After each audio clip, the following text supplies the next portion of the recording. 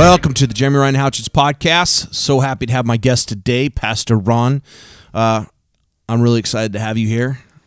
And I've been wanting to have you on this podcast. Well, even before I started the podcast, you were one of my top 5 guests that I actually wanted to have. I had scribbled down probably 15, 20 names, and you're a hard person to reach sometimes, but finally made this happen. I'm so glad to have you. Well, it's good to be here as well. Yeah, so tell me a little bit about yourself. So you're a pastor in Wichita Falls, but tell me how you became a pastor, and tell me a little bit about your history and in ministry and things like that.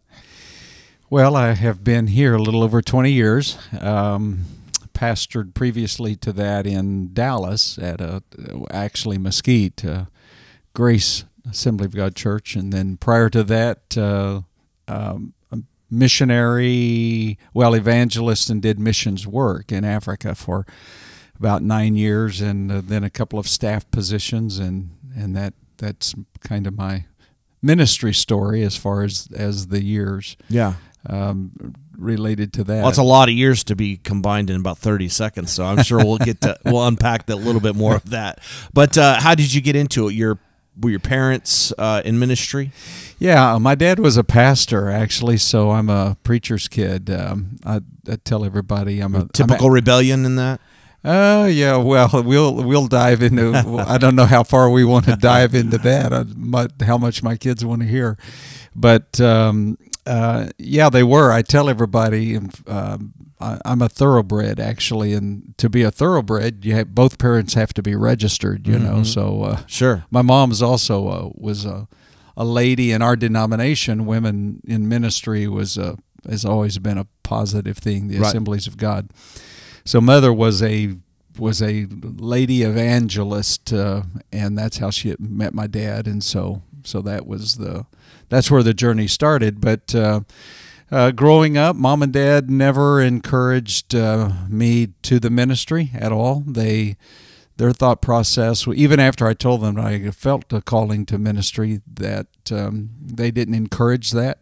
In fact, they discouraged it. Their thought process was that if the Lord's called him, then he doesn't need our help. Yeah, sure. He'll chase after. But that's not where I started. I actually wanted to go into the Air Force. I wanted to be a pilot.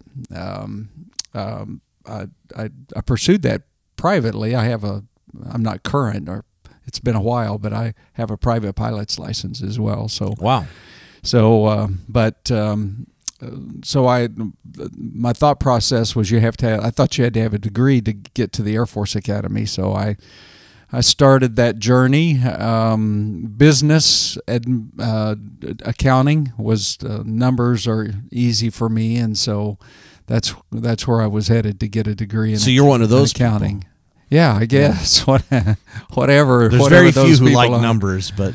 Oh no, I comes natural for some. Well, it's numbers don't bother me at all. You know, tracing out budgets. I sit on a budget committee for our denomination district office, and so fun looking at, but yeah, Yay. I can tell that's not your. I mean, I like if it's money, I'm fine, but just numbers in general, no. But yeah, so your parents were ministers, and so that transition, you started going towards the Air Force. What threw the wrench into those plans? You know, actually, it was between my sophomore and junior year. I was attending of college or high school. Of college, okay. No, I was attending.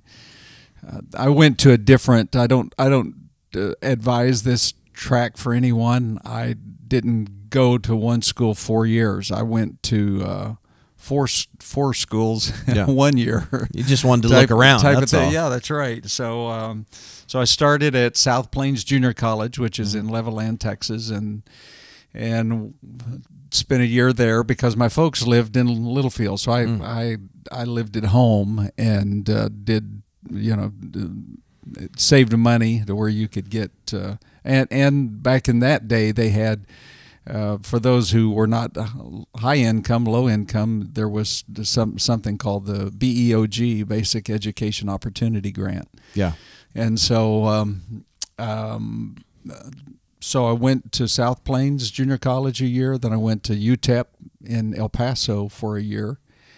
And even in that time, though, I took Bible classes. So the calling was there. The calling actually started when I was 10 years old with a missionary that came to our church. You know him, actually, Ben Tipton. Yeah, he's a good man. I talked to him. I talk to him a couple times a month. So I consider him a mentor of mine. So. Yeah, so he came to our church, and that started the process. But so I went to UTEP for a year and came home and started it at Texas Tech, because then you're getting into your junior year, and Tech is a good school for accounting. Sure. And it was between the Christmas break, the second semester of going to Tech, that we had a young man that came to Mom and Dad's church that I led to the Lord, and in that experience there was an understanding that was where the calling was renewed. I think I'd probably ran, fueled the God fire. chases after you, Sure. and so I had not been very cooperative in pursuing that calling, because I was going to do other things. So then I went to I transferred to Southwestern. We have a Bible school in Waxahachie, and I attended there for a year, and that basically got me. I lost a few hours. It basically got me to my senior year, and between your junior and senior year, you do an internship. When you had a ministry, I have a bachelor's in theology, and so you did a internship, and so I went to Quincy, Illinois, and served as a youth pastor, and then that started the journey. Served in a church in Colorado, and then into the evangelism, and that's where it kind of got started. Yeah.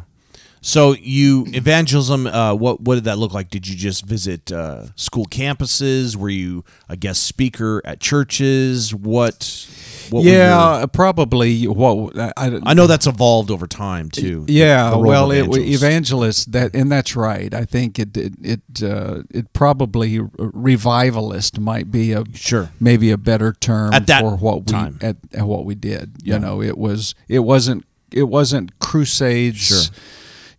Designed to where you're just reaching the lost. It was revivals for churches. So you go create to a spark. Yeah. So I would do that for 9 months, and then I would spend 3 months in Africa with Ben Tipton, starting churches, planting churches in primarily West Africa. What is the difference that you would see at that specific time? What era are we talking about? I'm not trying to age you or anything. I'm just trying to get a perspective. I'm 63, so. Okay. So that perspective, what was that like in the era of the American church versus the African Christian church? I mean, what was the contrast there? It's really interesting. I mean, culturally, when I started going to Africa, they were, I guess you might say they were, I don't want to say the infant stages, because missionaries had been going to Africa for 40 or 50 years, but I mean, I think there's a maturation process. But even culturally, when I first started going to Africa and West Africa, it was, I don't want to say primitive, and I think part of it depended on where you were at, where you were at. So I'll get on a little soapbox. No, here, yeah, chase absolutely. A little bit of a rabbit, but because I've kind of seen a cultural shift. When I first went to Africa, women were. I wasn't quite in the area of going to Africa where people were not clothed, but it was primitive clothes. It was more primitive. And the clothing was optional. Yeah, there was parts of that. Yeah, a lot of tribal marks. They had, they would have scars or various tribal marks. A lot of tattooing. That was, and all that was indication of a culture that was coming, what I would say, out of darkness into light. Yeah. And so, I was it the first time you saw it? Was it like culture shock, or not really? The first time that I went, yeah, I mean, my first trip was, there's always culture shock, you know, when you've not been anywhere. So the first 10 days, it was actually my first trip to Africa that I got connected with Ben at the very end of it, and God directs our steps. Yeah. But so watching that, now obviously the continent of Africa and the church, it's totally different. They have progressed, and they've progressed away. Yeah. Contrary, and this will make some of your listeners probably not real happy. I'm pretty conservative. Yeah, we don't care. But what I've observed is the American culture is headed the opposite direction. Yeah. And I've spoken on that several times before. And so when I was going in the 80s, I mean, you had the tattooing and the tribal marks, and they've moved away from that, whereas American culture has moved towards that. And that's kind of been an observation that you wouldn't have, a perspective that you wouldn't have if you had not seen that. Yeah. Back in the 70s and 80s, no one, I mean, your sailors and different, military people had tattoos, and maybe it was a negative kind of connotation. Sure. Obviously, that's not true today, but it shows to me, at least, where our culture has an outward sign moved. of our culture is what you're saying. Yeah, an outward sign of our culture. So you're doing evangelism for 9 years. Why did you decide to take up the mantle of pastorship? What led to that transition? I don't know that anything led to it other than just just the burden lifted. I don't know how else to phrase that. It just in my heart, just as I started that journey, because the journey started, or at least the missions aspect of it, I was conducting a revival in Louisiana, West Monroe, Louisiana, and the Spirit of God was really dealing with my heart. And so I committed 2 or 3 days to fasting and prayer, and seeking the Lord's will, His direction, and at the end of it was very specific, actually. At the end of that 3 days, the second or third day, end of the third day, the Spirit of God spoke to my heart, to my mind. I've never heard God speak audibly, but the Sure. thoughts that come to our mind, that still I believe small that voice. He speaks to our heart. It was very specific. This was October, and He spoke to my heart and said, "In December, I'm going to open a door for you to walk in." And when that thought came to my mind, the heaviness of spirit lifted. There was joy. There was peace, which is a good indication. A good indication of that. And so I was home for Christmas, and my mother and my dad was sick at the time, and Mom said, "Hey, I've got she was the women's director for the district, the West Texas district, and so she said, And you've stayed within Assembly of God denomination this entire time? Yeah. Okay. Yeah. Your parents all my as well? life. My parents as well. Okay. So she said, "I've got a meal with a missionary. Why don't you go with me?" So I went, and John Goodwin, he was a missionary to Ghana. He invited me. He said, "Hey, I'm going back to Ghana next month. Why don't you go with me?" Well, 3 months prior, the Lord had specifically told my heart that a door of opportunity would open in December. Sure. And so, that's very specific. Sure. So I knew that was the will of the Lord, and so I went. And John's emphasis, he was a pioneer, really, of medical missions. Okay. Or the Assemblies of God missions emphasis in earlier days was strictly evangelism and Sure. and by Bible schools, and they were not as much into medical missions and doing some of the other social type of things. Right. That was kind of frowned on, or that was my perspective anyway. And so I went with him, and of course his calling was not my calling, but we went. The country of Ghana at that time was very. It was not as advanced as it is now. A little chaotic. Yeah, chaotic. I think, and some of that had to do with government leadership. It always does. Yes. And it's amazing how government leadership affects things. And so the infrastructure was not very good. And so it took us several days to get to where he was stationed, his base of operation. And so all kinds of experiences with that. But in that, I thought, what am I doing here? The culture shock had also kicked in pretty heavily, because it was where we were at, because we weren't on a safari, and we weren't in a pretty part of Africa. There are some beautiful parts of Africa, but that wasn't one. That wasn't them the one you went to at that time, at that period. There's some beautiful parts of Ghana. I'm not saying anything about the country of Ghana negative, but. But it was just a rougher road. Yeah, it was just a more difficult time. It was a rougher road. I mean, you don't always pick where God has you go. No. So whenever you went, for example, whenever you packed, I mean, if you wanted any kind of American flavors from home, you packed that in a suitcase, because when you got there, those things were gone. You better pack your favorite shampoo and soap and whatever, because all that. So that's what I'm saying. Right. Obviously, that's not true now. I mean, you can go to those countries in Africa, and they have McDonald's and they have everything. They have. But it was just a different era. And I think though within that era, I listen to other podcasts, and I've touched on this with other guests and things.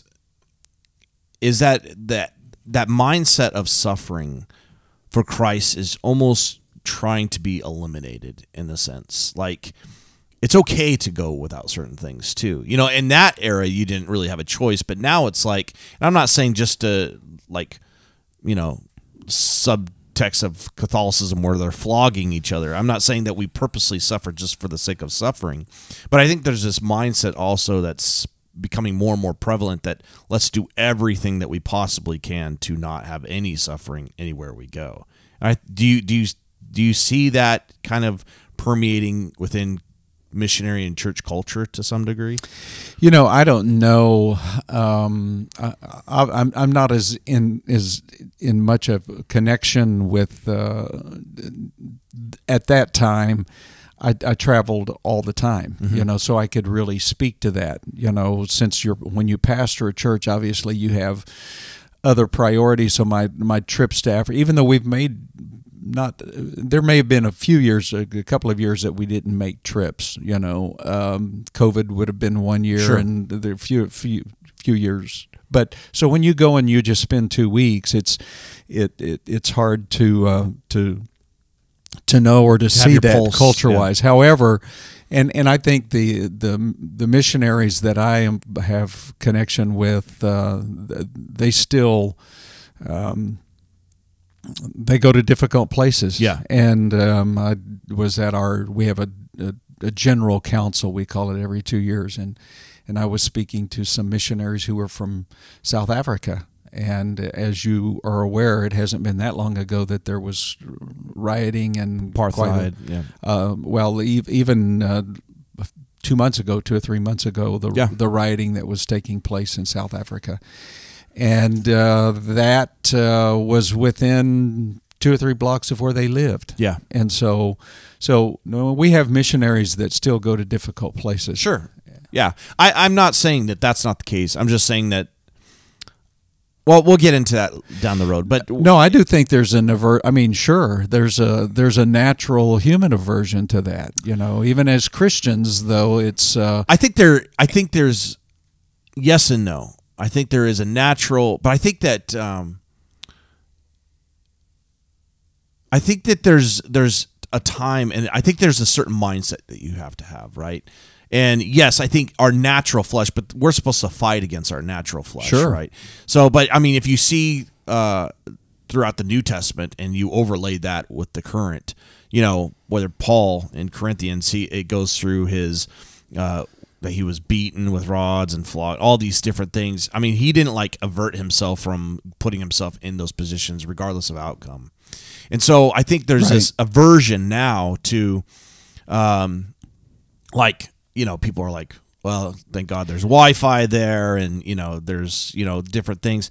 There's aversion in the American church. Yeah, in the American church, there's aversion to the suffering aspect of it for Christ. Which concerns me in the long term because, historically, good times don't always last. And so. Jesus even mentioned that summer seed is thrown on stony ground. It springs up, but the cares of the world, and then it shrinks down because there's no root. And I'm concerned that, in what I see, even with culturally, with American, with the generations coming up, that their aversion to comfort. Like, there are children who are born in America, raised in America, and their suffering in America is not the suffering of the world, right? Of different places. Even the poorest in America have it way better than 2/3 of the rest of the world in a lot of ways. Just the fact that they could get food. And so because there's so many government programs, all these different things. And so what my concern is that, like, I see, and I own a business, I see hiring processes and things like that, and all these different things coming about. I see that there's this aversion to any type of suffering, any type of hard work, and how that translates into ministry, not just here, but abroad. I had talked with Jordan a little bit about that, and, I know, and I've talked to other people in other denominations apart from just Assembly of God, and it just seems like there's this lack of interest, not like there once was in, say, 50s, 60s, 70s, of people going in not just to ministry, but going into mission specific. Well, I think your first generation believers, you mentioned the Apostle Paul. He was obviously first generation right. church, and so the groundwork that they would have laid would have been suffering. Sure. First generation missionaries from America, when they got on ships to go, they packed their belongings in coffins. Yeah. They went with the full knowledge and expectation that they would give their life physically for the cause of Christ. That's first generation. Sure. And my argument is, I think that every generation has to have that mindset to be a follower of Christ. Well, and that is, I think you're right. I don't disagree with the statement. I'm thinking of our culture. Sure. Thinking culturally in the American church, because I'm trying to think what generation I would be. I would probably be baby boomer. Third or fourth generation. Yeah.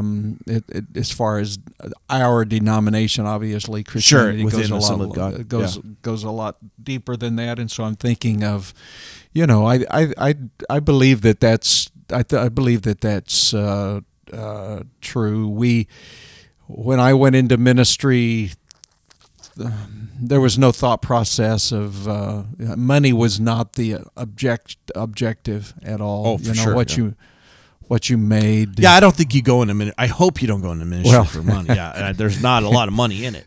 No, if you're doing it the right way, probably, I guess. There's some charlatans out there that do it. If you're doing it the wrong way, then there is exactly. money in it. If you're doing it the right way, then sure. that's not.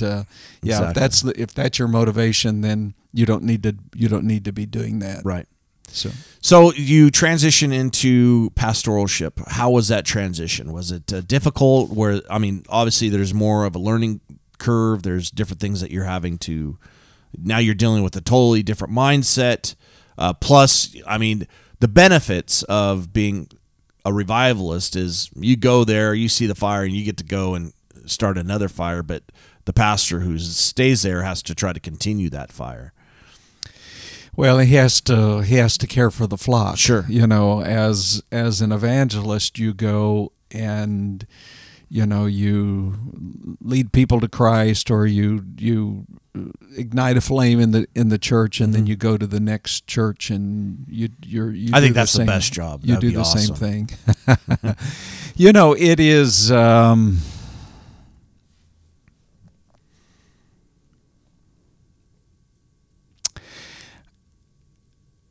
And pregnant pauses are probably not good for podcasts. You Well, know, no, go ahead. thought process in that. Yes and no. I mean, I've done both. So there is a depth that you have in pastoral ministry that you don't have in evangelism, because personally, maybe I wasn't a good evangelist, you know. I mean, because your delivery is different. Most evangelists are not. They're not teaching evangelists. Sure. You know, that's not what they're there to do. Right.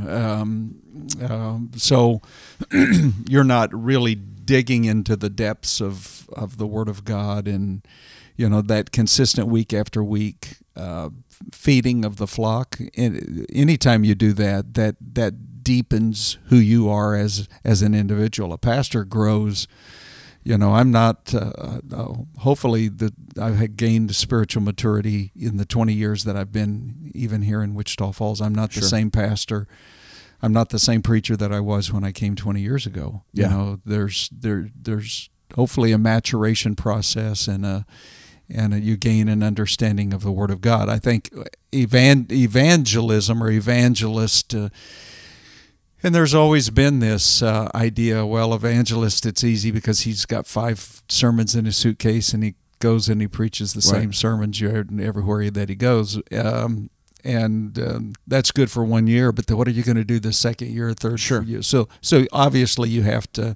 Well, and that's more like, I mean, you still are try to stay in tune with the Holy Spirit. I mean, every, you know, place. I mean, the letters to the churches in Revelations were distinct from one another, you know. So just because God might give you a word for one church in one state versus a different, you know. Well, but the flip side of that is true as well, because how many people have read the book of, I mean, the letters to the Ephesus and Laodicea, and yet the message for every generation, you gain the same thing. Right. So that was my experience as an evangelist. I would go to I would preach the same messages obviously you would pray as an evangelist, a single evangelist, especially because I wasn't married at the time I did that. I mean, you spend the day praying and time in the Word. I mean, you're actually spending more time probably in the Word every day. Yeah. And in prayer than you do as a pastor, because as a pastor you have other responsibilities. But what was my experience was that I might preach the same message in different churches, but many times the result, the fruit of that message was the same in every church, because the Word of God applies to every life, even though they're in different places. And so a criticism to say, well, you just preach the same messages in different places. Well, that's because they need to hear that same. There are people that need to hear that message, and the fruit that it's going to bear is going to be the same. So I never struggled with that. I would never get in the pulpit to preach, just to preach a sermon. Right. Absolutely. What now? What was your region? Were you regional specific, or you just just wherever you had an invitation? So you went all over. Yeah, I mean, obviously there are regions. I mean, there is a human element to that. You get invited by people that you know, and recommendations, you know. So So you get in a region, and Pastor Ron gave a good word. Fire. Yeah, hey, have him over. Have him over. Sure. That's exactly right. And he likes apple pie. Yeah.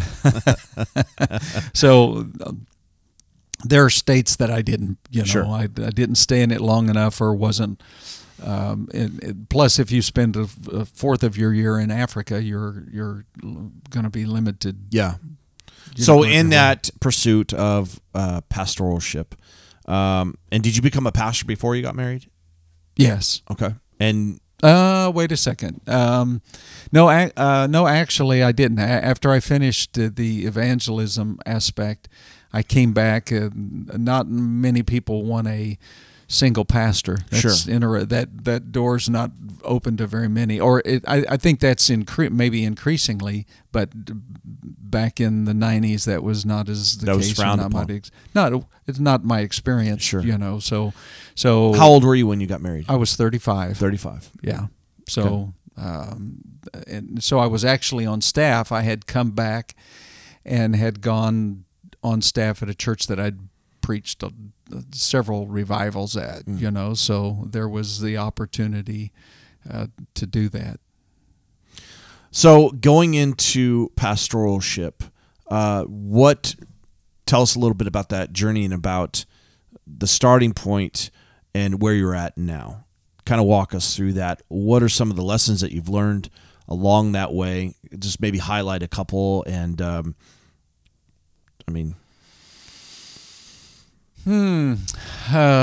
it's a broad. That's a broad. I was going to say, try to narrow it down just a couple. Like, so what are some things, or maybe you don't have to. Just keep it broad. What is something that is coming to your mind that you maybe want to share? What were the challenges in the beginning? Or was it smooth sailing? Well, no. I mean, the challenges, the first church that I pastored, it was a church that had been through difficulty. The pastor previous to me had experienced moral failure. Mm-hmm. And so, I was coming into a hurting church, a group of people that were hurting and hurting, disillusioned in some sense in that way, as well as, financially. They didn't tell me the week after I was elected. The secretary threw you in the fire, huh? Yeah. I walked in and the secretary said, "Oh, by the way, and we have no money." Well, not only did they not have any money, they had $25,000 of unpaid 941 taxes with awesome. the IRS. So they had the IRS on their door. So let's stop there real quick. What does the Assembly of God? This is Assembly of God Church, right? Correct. So what does the denomination do? Do they just kind of like, hey, you're on your own lifeboat there, we're not doing nothing, or are they helpful in that, or what's their mindset? Well, actually, they were very helpful in the situation. Yeah. They loaned us money. The district loaned us. Yeah, it's better to owe them instead of the IRS. Yeah, the interest rate is probably a lot better. So they loaned us the money that we needed to pay that debt. Mm-hmm. And, there are other things where the church was being sued by a copier bills they hadn't paid and so forth. But so how do you go into that situation? I mean, where you're just like, oh God, what am I here? What am I into? Or are you pretty optimistic? I mean, did you begin to surround yourself with a team? How do you go about tackling those issues? Well, I think every young man and every young minister is optimistic. Sure. That's just, It goes with the territory. Well, I think we should, as Christians, we should be optimistic. Well, right. We should. I believe that. But and you have a whole different perspective when you're younger. Yeah. You just, the world is a little naive in front of you. Yeah. Perhaps, but still just positive because there's just this knowledge. Well, if this doesn't work, I can do something else. Right. And there's that confidence, and that changes, by the way, Jeremy, as you get older, because you realize your mortality and your years of being able to do things. So it changes. You start seeing through a different lens than you had. Yeah, before. I mean, my lens has changed from 20s to 30s to now I'm 42. I mean, my lens has absolutely changed. And more so, I mean, I'm not concerned with death or any of that. I'm not that doesn't really ever enter my mind. My idea is I've said this several times, is I don't want to be just bland. Like, I want to leave a mark for the kingdom of God. I think like the greatest failure would be average. You know what I mean? Like, he breathed there type of deal. I want to leave a mark for the kingdom of God. That's my ambition. So, and I think that is, the Apostle Paul is a great example of someone that it was full throttle all the time till the day that he died. But it is pastorally, it's a marathon. It's not a sprint. Right. It is. And so you have to. That's the biggest thing. It's funny that you say that's the biggest thing I learned in the last 6 years. Like, I stopped about 7 years ago, about 35. I stopped and I said, okay, the way I've been doing things is inefficient. And so efficiency really became a big part of who I am the last 7 years, because I started thinking, okay, I got to start thinking about the long game and start building minute blocks to support that long game versus just going out and being just Speedy Gonzalez about every little thing. And when I began to do that, things completely started changing in business, in my spiritual life, and everything, because I started thinking, okay, even in my relationships with people, for instance, like I would start, okay, I'm not going to just share Jesus with this person. Right now I'm going to, and I did this to some degree early on, but okay, I'm going to plan out a course of action with this individual. I'm going to invite them out to breakfast. I'm going to give them a book. I'm going to talk to them about that book.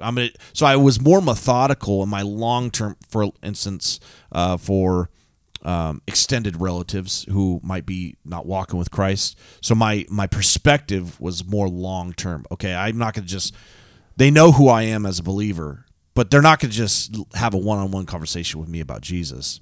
That's tried and failed. I have to start playing the long game. And so my perspective changed on that. So it's funny that you mentioned the marathon, because that's really how my whole mindset is now, is that marathon. That's a great perspective. Yeah. Well, it took a long time to get there. I mean, like you said, when you're young, you're just like go, trying to overcome the world. But there is definitely wisdom with age. I believe that, and experience. No, I believe that as well. In cultures, our American culture doesn't value that like other cultures. You talk about missions. I mean, the African culture, and I'm sure other cultures as well. My experience with the Caribbean culture is that gray hairs count for something. I mean, they value the wisdom that comes from their elders. Absolutely. Yeah, I love talking with elder people. I would much rather talk to somebody of older years than, some up and coming type of person, because their life perspective oftentimes is, I've found also that they've stopped taking things so seriously too. Like, they're more laid back, a lot of older people, because they're just like, yeah, you can almost see their thought process where they're like, yeah, I remember when I was where you're at. It's like they recognize different things. And it's unfortunate, because I think two things happen simultaneously within American culture. One, I think that the younger generations don't value the older generations. And two, I think the older generations don't take the opportunity to mentor the younger generations as maybe they once did. I think it's equal parts to blame and equal parts. I think you could look at both. I mean, it wasn't that long ago where in the American culture, it was not uncommon for grandma and grandpa to live even with family or near family, and they take an active role in different things. And now you have this idea of, hey, let's get a motorhome and let's travel all over the country, and we'll Skype the kids and grandkids. So I think there's also, and I've had this conversation with lots of older people and brought that up, and I think there is some validity to that you have to also make yourself available to those younger generations too. I think, not to say that it's huge blame to go around, but I think that there's perspectives different. Well, I think too my thought process as you were saying that, I mean, we're two white guys sitting here having a conversation, and I mean, culturally, America, the Hispanic culture, very much values their older people, and they oftentimes live with them. Sure. Well, the Hispanic culture values family, I think, more than white culture. No, that's what all the way across the board. Yeah, but so they value their parents and grandparents, sure. and they take care of them. Yeah. And I would say that's true. I have more probably knowledge or personal experience with the Hispanic culture than the African American culture, but I think that's probably true as well. So I mean, whenever we talk about American, I mean, there's a lot sure. of different cultures in America. Well, and we're talking about our experiences. I think it's, when you're talking about American, I think you can pretty much broad brush the culture, because I mean, you base it upon percentages, right? And so you can always throw a minutia. I mean, that's never not the case. So when somebody broad brushes something, you could always say, well, but then this culture or this minutia. So I'll push back a little bit on that, because, I mean, you can always throw in a minutia. You can always say, well, this culture doesn't do that. But as a whole, as a culture, based upon media, entertainment, things like that, that is the culture. Like, that culture is, it does not recognize the elderly, and the elderly do not necessarily, they're like, well, they're just young kids who don't care about the elderly, so we're going to do our own thing too. I mean, as a whole, as a culture, based upon what we see through entertainment and media and things like that, that is. Now, I mean, the Hispanic culture is a minority within the broader base of America. So that's why I would say. Right now it is. Sure, and that could change at any time. Sure, I mean, obviously the demographics and it does changing. change based upon locale too. You know, Right. in specific counties in America, and but you could say the same thing. I mean, you go into northern Minnesota, you're not going to find hardly any Hispanics. So I mean, it's also locality too. Right. I've never been in northern Minnesota, so Yeah, and I'm all not across the doubting north, that, there's right. not a lot of Hispanics. Yeah. Well, and increasingly, Sure. that's true. I was in Quincy, Illinois. That's where I served. This was in the early '80s, and you're right. You couldn't find they didn't know what Mexican food was. Sure. And so I missed the southern. Yeah. But I agree with that. I mean, I think the affluence of our culture, that leads people to get a motorhome, and there's nothing wrong with having a motorhome and driving across the country, but you miss that opportunity to be involved in the lives of younger individuals. Even though in my experience, I find, speaking just as you and I are sitting here today, you value that. That's my experience. I find others, the younger people, that value the older generation, but that maybe is just a small window as opposed to the culture at large. Sure. As you're talking about. Well, and the reason why I mention that is because, like, there is a moral decay within this country, right? I mean, I don't know how anybody could not see that. And I think, so I'm going to poke and prod a little bit. Okay. So, and this is not a reflection of you, but there is a moral decay. And whenever somebody, like myself or somebody else says, well, this is happening, there's always tends to be the pushback. Well, but there's always a counter. And it's like, at some point, I think that we have to say, okay, we have to acknowledge our failings as a country, as a culture, as a broader sense, and and stop saying, well, yeah, but this and but this. For instance, like the American church, if you look at the Pew Research and all these different statistics that are out, the American church within America, across the board, they're in decline, right? Membership is down, reading Bible's down, praying's down, tithing's down. And then when you come to a pastor and say, hey, what changes can we be made? Because it would be in the essence, and across the board, it's yet without fail, a minister is typically really quick to defend, right? Instead of, so it'd be the same sense of, if I was talking to a doctor and I said, hey, the medical field has all these things, a doctor would be quick to be saying, wait, hold on, because he's part of that field. And so it's really hard to get past that barrier within the sense, I'm in construction, so if somebody came to me and said, well, all the construction trades suck, well, that's not necessarily true, and my natural inclination would be to defend that, right? And I think that there's a natural inclination within the American church to, when I'm talking to pastors, I say, what can we change here to, what do you see the problems are, and things like that. And then every single time, and not yet have I had a pastor be like, well, these are some of the changes that we need to make or something like that. They're always quick to defend, like, well, hold on. And I think that that's an unfortunate thing, because I think, for one, I'm part of the church. So I'm not like pastors are here and congregation are here. I think we're all together. We're all a family. We're all one, right? But we all have just different titles, roles, relationships, specific jobs within the body of Christ.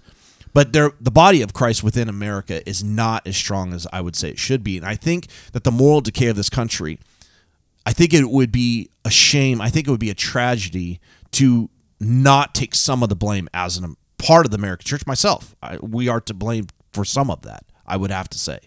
And I'm trying to get to the bottom line of what different things, what went wrong, what are we doing wrong, what changes need to be made, because obviously changes need to be made. I truly believe that.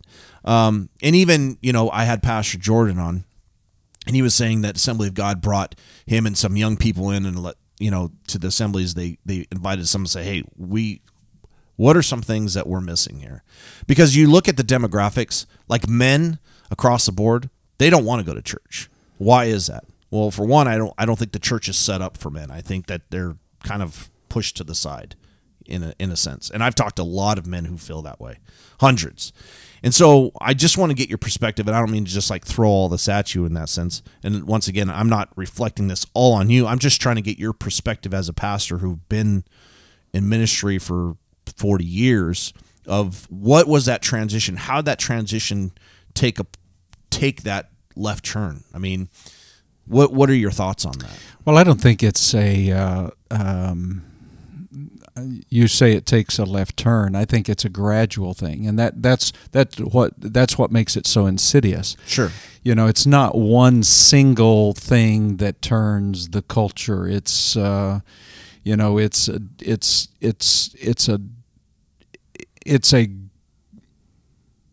it's a slight bend, as you well know. If you're headed in a direction, all it takes is if you're flying, for example, all you have to do is get off 1 degree. It doesn't take a large variation, and if you stay on that path, by the time you get out 200 miles or 500 miles, you're way off course. Sure. And so in a culture, the same is true. It can be just the slightest movement, and obviously then years what were out, those movements? The fathers. Well, I can bring up the obvious ones. I can bring up when they take prayer out of schools, and there are things. Even I'm not historically. I think you can. I'm not as great as a history buff, perhaps, even though I love history, as American history, recent American history. I mean, decisions in the 50s and 60s. I mean, I think in every administration of a president, for example, there are decisions that are made, and they may not be big things, but then when you play them out over a generation, then then you find a generation, you find it headed in a way off course, as opposed to starting it. Looking back then, would you say that the church should have pushed back harder on government. I mean, I'm mixed on that, because I think if the church is dependent upon the government to lead morality in the sense of, hey, we need to have prayer in schools and things like that, I think that in and of itself is missing the mark. Yeah, no, I wasn't trying to point to. I mean, I wasn't trying to make it a government. I was just bringing an instance of something within, within American culture. Within the church,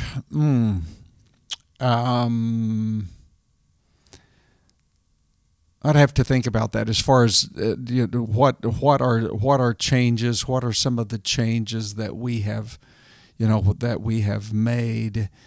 That should we have done those different, that would have led us in a different path. Well, and the reason I say that is because I think if we can recognize part of the issue is we oftentimes it's not even finding the answer. We don't even know the right question to ask. So I think once you determine what question to ask, then you can then unravel and try to figure out the answer. Because I still feel that 1 degree off, it's still 1 degree off.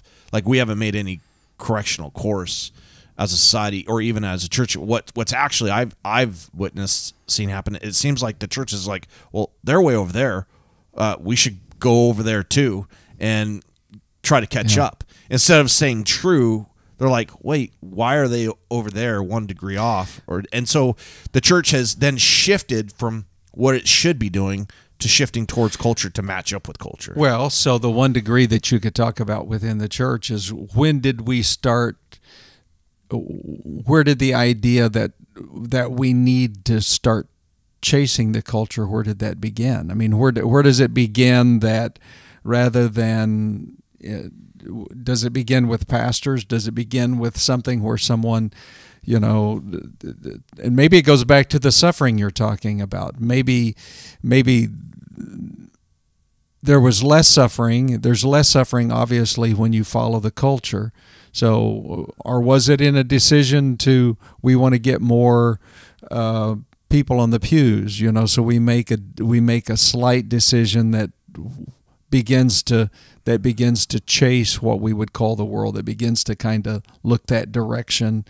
And is that the 1 degree? I mean, I think there are those kinds of decisions that a church can make, and I do think it goes back to it. Obviously, as there is affluence within a culture, and our culture has not experienced persecution, as not real suffering from a persecution standpoint. Is that the 1 degree? Where is it in preaching a message or a word to a congregation of people? Maybe we've lost that message.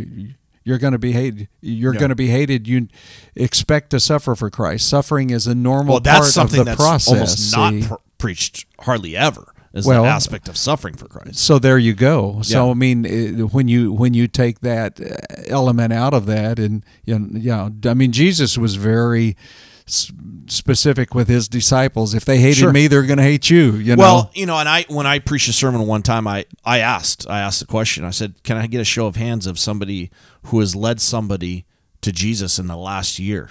And not one hand was raised in the entire congregation. There's about 200 people there. And I think if you did that throughout most churches in America, I think that you'd have few hands up. I think because people lose sight of what the mission is, of what the Great Commission.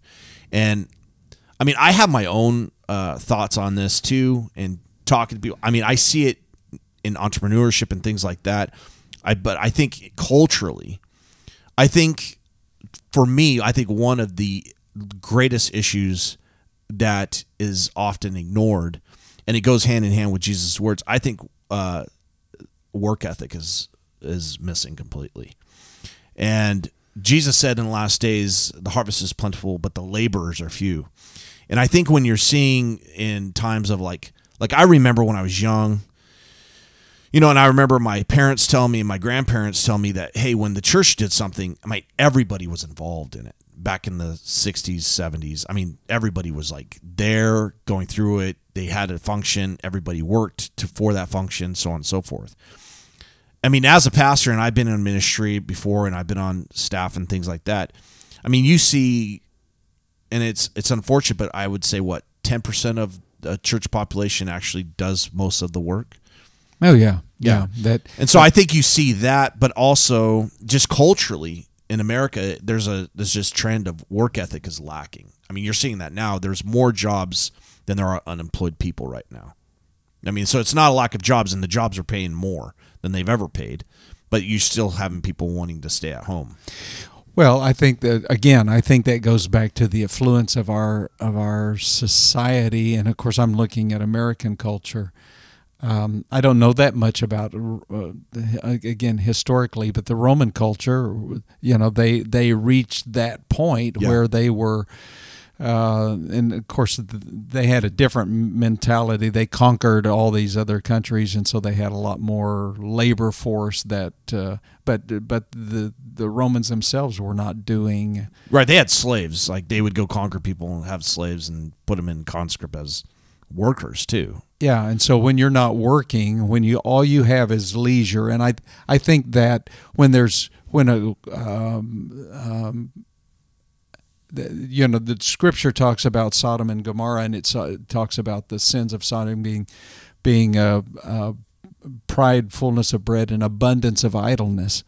When you have a society that is idle, that's always going to contribute to the decay. Yeah. I mean, work is good for us. Oh, it's work is good for every person. Which, and I don't know that. I mean, you can't find a biblical basis for retirement either. No. Not really. I mean, not really. No. I actually was having this conversation with a guy that's a regional manager for a food chain yesterday. And he's a Christian, a believer, and that conversation came up that there's give me chapter and verse for there being retirement. Yeah, there is none. And work, even physical motion. Sure. For older people who become stationary or my wife's grandfather was building houses at 85. Yeah, I mean, he was working until the day he died. And see, I know a guy that's a guy here locally that built houses. He was a framer of a house, and I mean he's well known in the community as far as being a framer. And I think he framed his last house when he was 88. Yeah. 89. So and if you see him now, he's in his 90s. He's healthy. Yeah. And obviously there are some people who are genetically they don't have good health, and so you can't point to that. But there are a lot of people that if I don't work or exercise, you'll get to where you can't move. Yeah. So we were created for motion, created to move, and that is a downfall within our culture. I think it's a downfall within our church. I think, I wish that was talked about more often, but if you look at who God called, I mean, he called Moses when he was tending the flock. He called Elijah when he was plowing a field. He called the disciples when they were fishing. I mean, he was calling people while they were working oftentimes, and I think there's a huge connection between labor and the kingdom of God. I mean, it is not something that is just simply go about and do. I mean, there are those situations where you can share the gospel and it does come easy. But I mean, I think that we are here on this earth to work for the kingdom of God in the sense that it is labor intensive.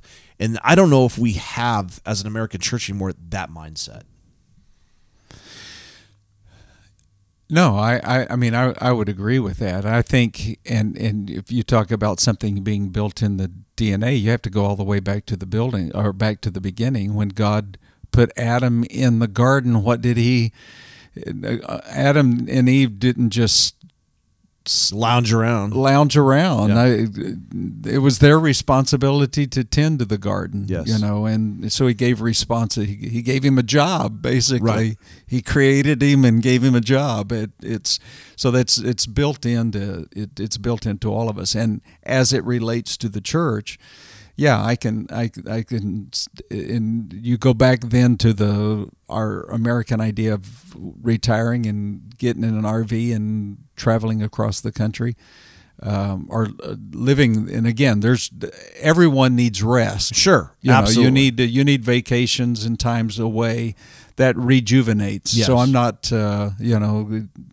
No, I'm not opposed to that. I'm not saying, hey, we should just be in a constant state of suffering. I mean, that's not what I'm proposing. But I also don't think we should be in a constant state of leisure either. No. That's what I am proposing. We don't need to be there. So, jump back. So, where are you at now in ministry? Well, where I'm at in ministry, I'm in transition. I can't tell you what that transition looks like yet. I'm trying to discover that. It's you don't know what you're going to do. So no, I really don't. You're not going to be pastor. I'm not going to be. I'm not going to. No. Okay. And I haven't regretted that decision. Sure. I mean, I think it's. Was that was there something that led up to that? Was that just a prayerful thing? Was that something that God spoke to you? How did you come to that decision? No, I think that's a process. So I'm not going to say that the decision. We tend to spiritualize everything. Sure, absolutely. We do tend to spiritualize everything. And so in this, we all are. I think there's a humanity that's involved in every one of us, in all of us. So 2 years from now, I may have a more insightful perspective about that. It's kind of like when you're in the middle of something, you tend not to see as clearly about that. Sure. as you hindsight. The old saying, was it hindsight burnout is 2020. Well, that's what I'm saying. I don't know that I can identify that yet. I think you have to get past that. That's why I'm saying hindsight. Yeah. You can kind of tend to see clearly more than you do right. So I'm probably too close to identify that. Obviously, you don't want to say that. I don't want to say that I don't think I'm leaving the church because I burned out. I don't think there's anything. I think that, once again, because there are a lot of pastors who get overwhelmed. I think that goes back to the labor issue of, I think that there's oftentimes pastors are doing more than they should, too much. Well, I think you have, and this depends on the individual pastor as well. I mean, you talked about, and I really commend you as far as making those steps, and your personality, Jeremy, too. You're this would be my perception of that, but you're not afraid of work and afraid of doing things, but you're also someone that knows how to enlist others, to delegate, and to enlist others to do work. You get more done. Well, efficiency is the key, right? Yeah. But that's also a strength of your personality. Sure. You see that and you engage that. That's not a strength of my personality, and so that in turn probably our weaknesses carry over into a. So my weaknesses individually as a pastor or as a person, and we all have them. I have them. Those weaknesses translate into the life of the church whenever you stay for a period of time. I commend you for saying that. I think that's big of you to say that, because a lot of people aren't real enough. Well, you can't. I can't blame, when you've been someplace 20 years. I can't blame the previous pastor, because sure. Some of them did have a previous pastor, but I can't blame that. So you have to be very real in saying the weaknesses that a church has are due to a lack of leadership in those particular areas, and so the only perfectly well-rounded human being was Jesus Christ. Sure, he's the only one that was complete in every way. Yeah, our well-roundedness comes from the people we put around us, hopefully. Right. No, and that's where leadership. So that's where good leaders, they hire to their weaknesses. Yeah. What they're not good at, and they hire to their weaknesses, and they're not. So a good leader, in my mindset, is not threatened. Sure. He's not threatened by his weaknesses, and he's not threatened by acknowledging that, and he's not threatened then by people who can do things better than he can. Sure. That just adds to that just strengthens him, and so a man that is threatened by someone, he hires someone to do a job, and then he works all the harder to prove that he is. Well, that's foolish. Yeah. You hire someone, let them do it. Let them be your strength. Let them be your arm or your leg. They're good at that. God's gifted them to do that. Let them do that, and you do what you're good at. Yeah. You know? What are your predictions for the American church in the next 5 years? I mean, I don't think that the American church is headed in the right direction. Culturally, again, we're talking about being influenced by culture, but I think biblically too. Paul's writings to the church at Corinth and other places, he was writing to the church. He was writing to churches that were being influenced in part by the culture. Absolutely. And so that's what always he was going to occur. That's what he was addressing. Sure. You know, he was addressing that. So, you know, I mean, I think some of the I do believe that our shift. You talked about a moral decay. I mean, our shift in some of those. I mean, obviously, it has accelerated. Exponentially. Yeah. There are things that our culture and things are, and I think it will creep into the church. Sure. That we will embrace some things that are harmful. Well, not only harmful, that are just, in my mind, heresy. No, I mean that are just totally not biblical. Sure. You know, a lot of those moral issues that are out there, and some of the things that our culture are I think we're seeing a now. trend up with universalism and things like that already, which is the multiple paths to heaven. And as a culture becomes more secular too, I mean, you know, hedonism and all that stuff becomes much more prevalent within the culture, and we're seeing that, and the guard against that is in the church, the watching and being aware that the church is going to be influenced by that. Would you die for your faith? I want to say yes. Yeah. I think all of us say yes. I mean, I think, again, being real and being honest. You know, we can all be like Peter. Lord, I'll die for you. But he did. He eventually did. But the first time he said that, he didn't. Yeah. You know, first 3 times. He thought he said he thought he was ready to do that, and what enabled him to do that? It was the empowering of the Holy Spirit. Sure. I mean, I think that. Well, I think that yes and no. I think that people can make that resolute. I mean, I believe in free will. I believe that you can make that. I mean, yes, will the Holy Spirit help you in that for sure? But I do think it takes away from the decision that I decide I will die for Christ. Like, I will make that decision. I can't. I think Peter. I think it wasn't all Holy Spirit. I think those guys made those decisions. Well, no, obviously they did, and I think they reach a point. And you're right. I think we all have hills that we will die on. Sure. And I have hills theologically that I'll die on. I mean, I don't care where the culture goes. Right. I'm not going to shift away from what I know that the Word of God says is true. And so whatever the consequences of that are culturally, and I think that's where the church has to be. I think the church has to stay to the truth of the Word of God, what the Word of God says. Mm-hmm. It isn't ambiguous. I mean, it's very clear in some of the issues that our culture is dealing with now. And so I think you have to make a decision that this is where I'm at, and I'm not moving from this, and whatever that means, that's what it means. So you know, I want to say, will I die for my faith?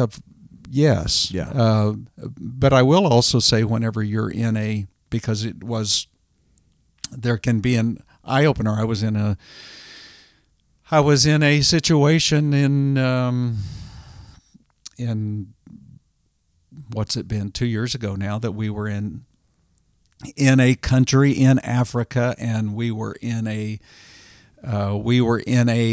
area where Al Qaeda was very active, and we were trying to be discreet, come in under the radar. What we were doing, though, and it's just part of that culture that when anytime you're building a school or you're building, this happened to be building a home for abused and women. We were building a dormitory or laying the foundation for that, putting up the steel structure for that. And of course, they want to have a big celebration. They bring in the mayors and different things, and so that brings attention. It brings attention, and brought attention to where the city leaders said, "You got to get your people out of here." So we left 4:30, 5 o'clock in the morning one morning under the cover of darkness, I think that's just wisdom too. That night was long, though. Yeah. What I'm saying to you, Jeremy, is because it was a very real. It was a very real and present danger, and so I don't think until you are thrust into the moment of that you deal with that, you face that reality. It's one thing to talk about it. It's quite another thing to actually be in that moment and then facing it in that. And do you think that we need to begin to put our minds in those positions? And I for one, I've talked about this on previous podcasts, that we need to. I believe it's our responsibility as believers to put our minds in that position, in that spot of, am I willing? We need to ask those questions.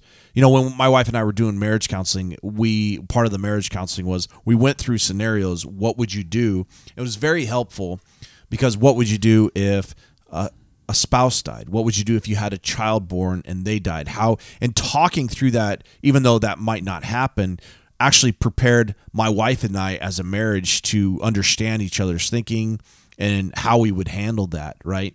And so I think it's beneficial for Christians to put themselves through those. Do you think that we should be doing that, asking those questions of ourselves? Well, I mean, you're coming back to the larger subject of suffering, which has kind of been the whole idea, the subject that you said we all avoid in doing that, and that's no.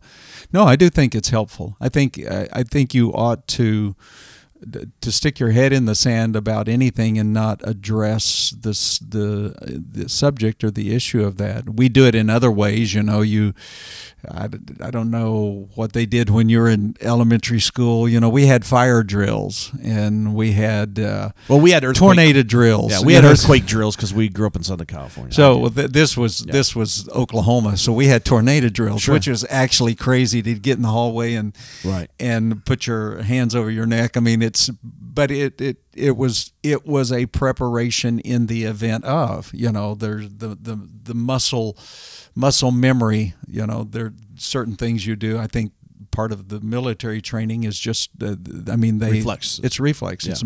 It's just something they automatically do. It's without thought process. And so to not have those kind of conversations, I would agree with you, is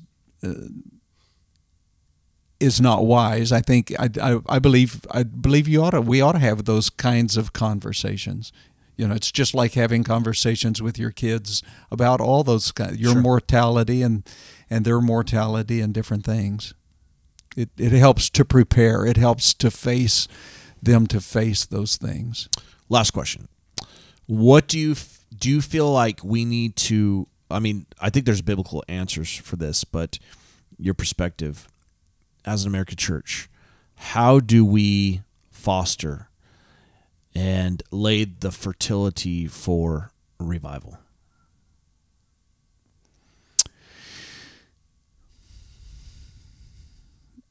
Everything begins with prayer. Mm-hmm. And whenever I'm talking about prayer, I'm not just talking about what you pray over your meal, at dinner, but So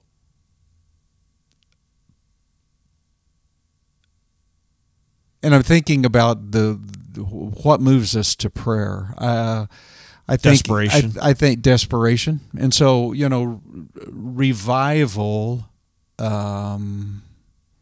comes a lot of times. Revival, if you talk about an individual, revival is birthed out of difficulty. Mm-hmm. When people are desperate for God. Revival oftentimes comes out of a desperation for God. And when we turn our hearts, there has to be something that turns our hearts towards God. In the day that we seek Him, we find Him. His promises to those to those that seek Him, He reveals Himself to that. And so, what causes us to seek Him? Culturally, the dangers to what causes us not to seek Him is comfort and being able to do things on our own, and all the things that we describe as far as being within our culture. So, while I do believe that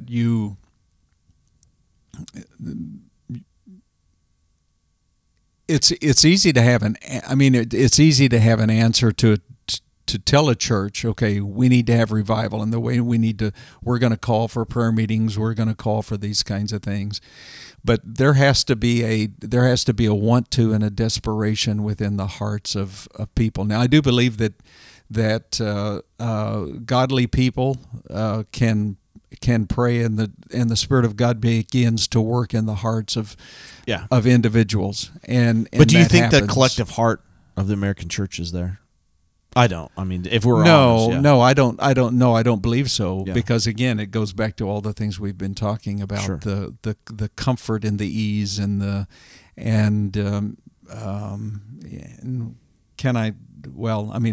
we have to obey as well. Sure. It's not just being hearers of the word is not enough. You have to be a doer of the word. You have to do what you hear. You have to be willing to apply what you hear. And so I'm not sure that real revival will happen without there being difficulty. Yeah. Do you anticipate that difficulty? I do. Yeah. I believe that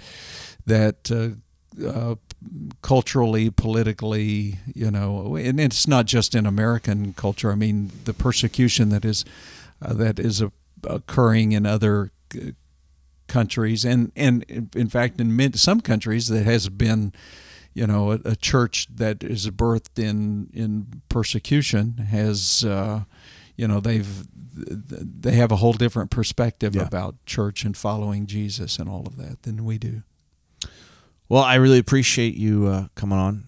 I want you to know I appreciate everything that you've done, and I love you. And I know God has great things in store for you coming up, and I'm interested to see what that is.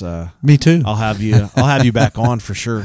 So I appreciate you coming on. Thank you so much. Oh, you're welcome. Thanks for having me. This 5 minutes has passed quickly. Yeah, it absolutely has. So thank you so much again. You bet. Yeah.